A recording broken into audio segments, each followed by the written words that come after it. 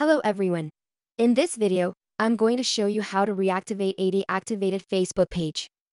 First, open up Facebook app, then go to menu on the right bottom corner of your screen. Click on Pages.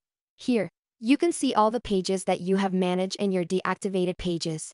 All you need to, just click on Activate on the page that you want to reactivate back.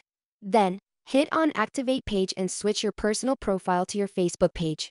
Now, your Facebook page is on public again.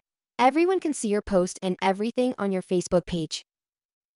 So, that's it, the tutorial on how to reactivate a deactivated Facebook page.